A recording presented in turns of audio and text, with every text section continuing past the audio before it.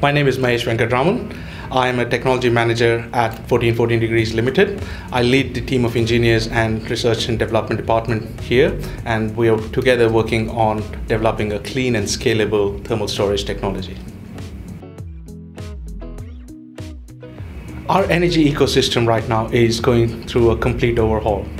We are moving from the traditional fossil powered generation to more renewables such as wind and solar. But the intermittent renewables means that you would require a lot of short and long-term storage to smooth out those fluctuations. Batteries, as they currently stand, cannot provide the long-term energy storage, whereas other technologies such as pumped hydro are geographically limited. Thermal storage technologies like ours can provide very high density energy storage solutions, and they also have the flexibility that they can be installed at the point of generation or at the point of consumption, so they're practically geographically unlimited. The shift to 100% renewables is a very long drawn process and will require major infrastructure investment. 14D's technology has the potential to facilitate the transition from where we are now to 100% renewables by using the current infrastructure which is required for power generation. However, it can also be used in the future with clean energy and process heat infrastructure. Thus, it can truly be the champion for our shift towards renewables. A thermal energy storage system converts the electricity from the grid or from any standalone wind or solar electricity generation into heat, and then recovers that heat in the form of electricity again. The system is comprised of two parts. One is the thermal energy store and the other one is the energy recovery system. 14D's core expertise is in designing the thermal energy store part, and then we use third-party solutions for the energy recovery system.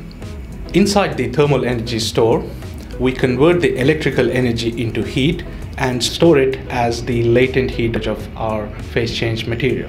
To explain the latent heat, I'd like to give an example of water.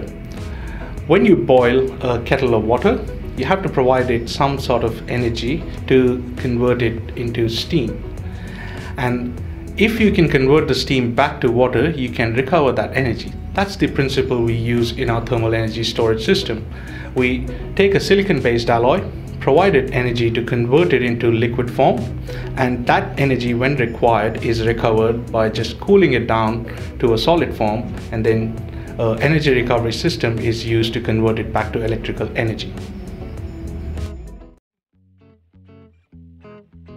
Storing the heat in phase change materials has its own challenges. When the silicon-based alloy is molten, you need a way to contain this liquid metal, and that's where the interaction between the liquid metal and the containment material becomes quite important.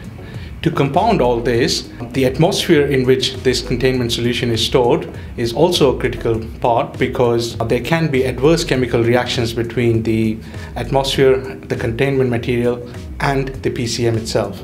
My team has been able to come up with several solutions to solve this interaction triangle, and we've spent significant amount of time in trying to optimize the heat transfer from this storage box so that we can maximize the thermal performance of our system. Our system is very flexible in terms of the energy source. We can utilize grid electricity or standalone wind and solar electricity, or it can even be coupled with waste heat at high temperatures or biogas-based energy sources. Because this energy is stored as high temperature heat, it is very important for us to minimize the heat losses from our system to maximize the system performance. With our new design, we are confident that over 90% of the input energy can be delivered to the downstream energy recovery system as heat. This is quite comparable to the combustion-based systems which are used in the conventional fossil-powered generation systems. The energy recovery system, which can be coupled with the thermal energy store, is also very flexible. We can utilize a steam turbine-based generation or a gas turbine-based generation or a combined cycle. We can also couple with some of the upcoming high efficiency technologies such as the supercritical CO2. In the last 12 to 18 months, we worked very hard to solve all the integration challenges between these thermal energy store and the energy recovery systems, and we are working towards delivering a reliable and robust solution for the grid and the industries. I believe in a future where everyone has access to clean energy at all times. We have made huge technological leaps as far as the thermal energy storage technologies are concerned, and I'm proud of the fact that our team at 14 Degrees has the capability to provide that transition towards a clean and reliable energy future.